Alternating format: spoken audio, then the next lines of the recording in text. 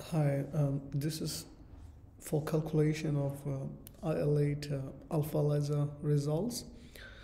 So here if you get the standard curve from the AlphaELISA plate, so you may get 12 standard curve results here.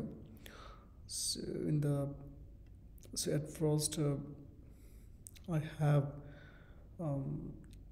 calculated the results, the observance in the Excel sheet, and then I copied the values from the Excel sheet to the GraphPad Prism. This is Prism 9. And so your standard concentrations will be on the X value, and your observance of the standards as well as the samples will be in the Y value. So you can label the samples anyway by your preferred method.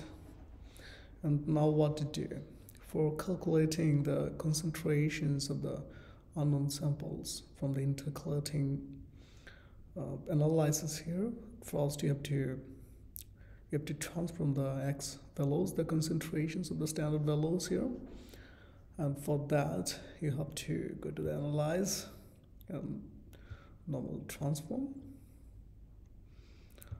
Go to that and then transform X using, I will use log 10 transformation, and after that I'll click OK.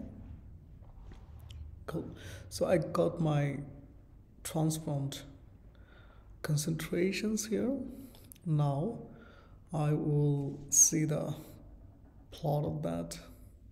Yeah, so you see the plot is like sigmoidal. So my data, my samples are sigmoidal here for the IL8 AlphaELISA. And I will check after doing the regression plot here. So I will do the non-linear regression because the curve is so it was not linear. So yeah, I will use for my sample. So this is the dose response, the log concentration. So as I transform my samples to log, and then I will go to the log agonist based response because I transformed the data into log, and then the response, the observance was not transformed. So this value I'll select, and I'll interpolate also because I need to get the unknown the concentrations of unknown samples. I'll check it, and as per the recommendation of the AlphaELISA manufacturer, I have to make this weight by 1 by y square. And so the constraint could be a factor here. Sometimes you'll find there's no constraints, and sometimes the constraint is equal to. If this value present, then you have to transform these into no constraints. Otherwise, you have to put a value here, the F value.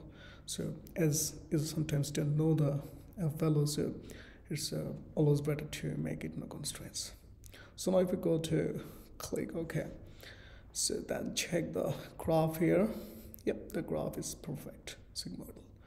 And if you go to the non-fit linear, the calculation, you'll find everything here. The F value is not given, so 95% is not given anywhere. So to get the values of your unknown concentration, so that's the value. So this is my sample. The standard will not be shown here as it has been omitted from the analysis, and you'll get every sample's concentration here. So now what you have to do, you have to transform this concentration to the anti-log because previously you did the transformation. So to do this, you have to do again the analysis and then transform the similar method, and go to transform X values using, so I did previously the log X. Now I will do 10 to the power X. So this value, so this is the anti-log value. Go to the curve. So this is the original concentration you're looking for. So this is the method by which you can calculate your unknown samples concentrations. So now what you have to do, you need to copy this and then pass to the original data set here, because you want to know the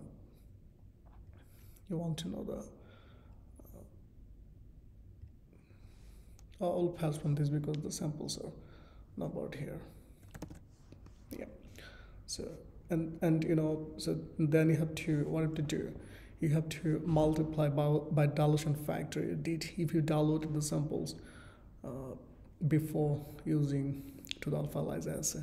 So I did 5 times dilution, so I need to calculate this into 5 times. So after calculating, then you'll get the original values for that.